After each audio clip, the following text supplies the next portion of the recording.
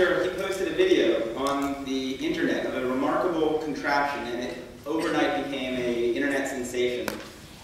We are very lucky to be able to have him here in person to give us a demonstration of his time fountain.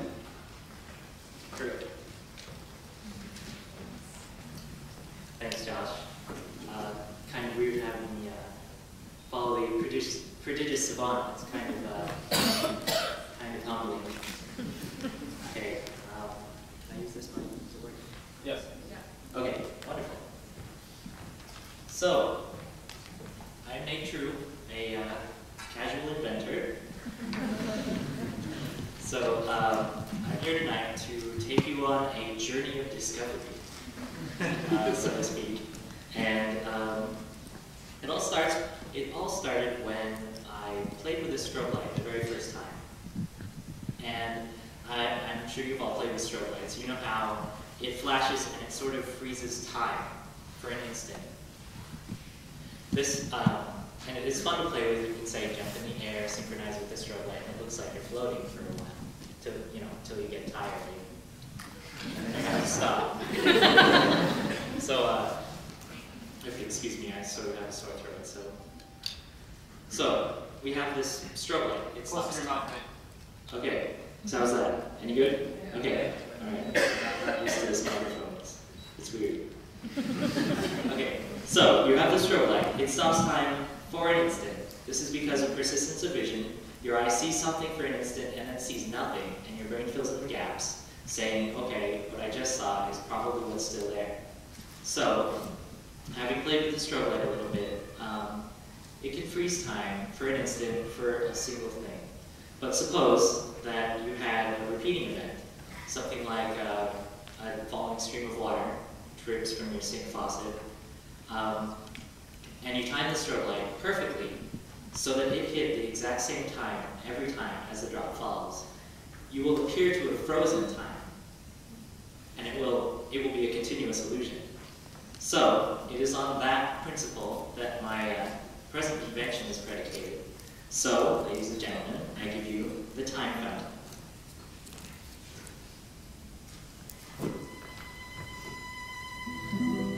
So, as you can see on the video camera here, we have a fountain full of fluorescent water, which is pretty much just water and highlighter ink. I used to use the fluorescent chemical. Hold on a second. Okay. I don't know how to turn off the auto power feature of the camera. Not much of a feature, but I'm sure it's useful for something.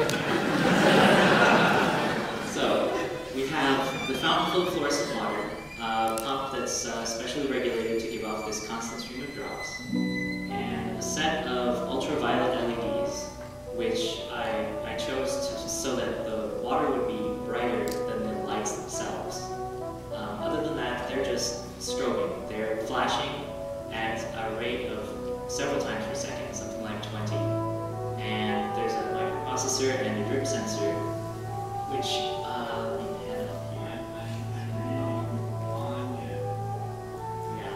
there's a drip sensor up here which makes sure the strobes trigger every time at the same time as each drop falls.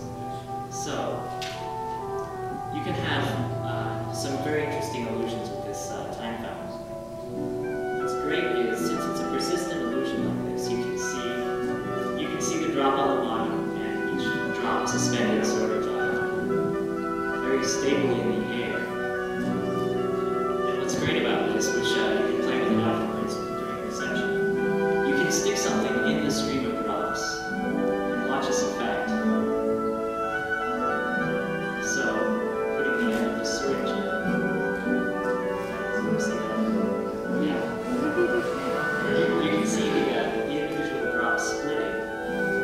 And it's really great to see close up too. The camera doesn't quite do it justice. You can stick things in the path. You can even use your finger. That is, I got a lot of highlighting on my fingers now. So, okay, freezing time, that's great. Maybe just a little boring because all it does is stand still. So, I know maybe you're not bored with it, but I spent a lot of time with this one.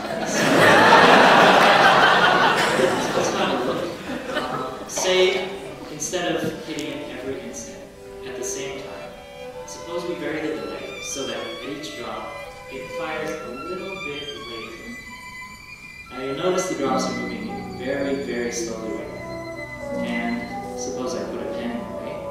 You can watch it hit the pen, each drop splashing away. Just adjust that. And you can see each drop. Wow, that's not as visible as I thought it would be, but bear with me here. So we see these drops moving in slow motion, and you can observe how each drop sort of just splits open and splashes everywhere. It's really something to see. You have to look at what's there. So we've got slow motion. The time varies each stroke. But if you're like me, you get bored of things quickly. So okay, we have slow motion.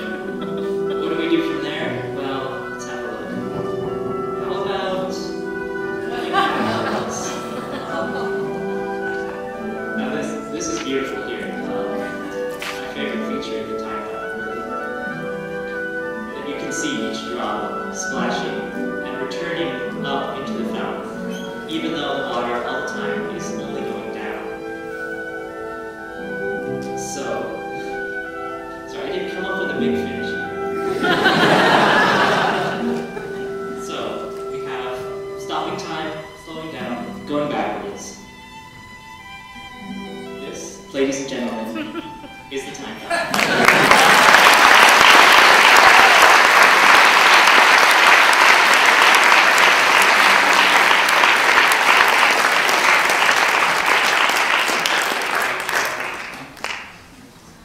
Thank you, Mr. True. That was really, really very, very cool. And now for the second image.